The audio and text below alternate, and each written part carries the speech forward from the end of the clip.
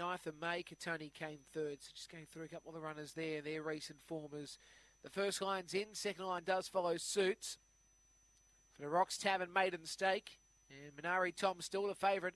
Light Lewis set to go. Race number 3 here.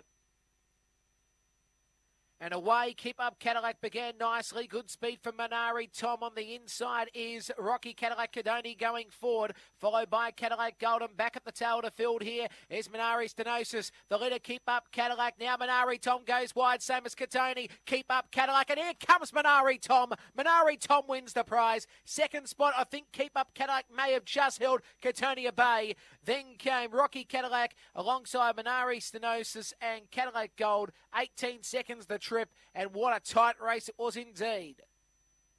Minari Tom wins at 18 seconds. Minari Tom, 18.01 to be exact, 18.01.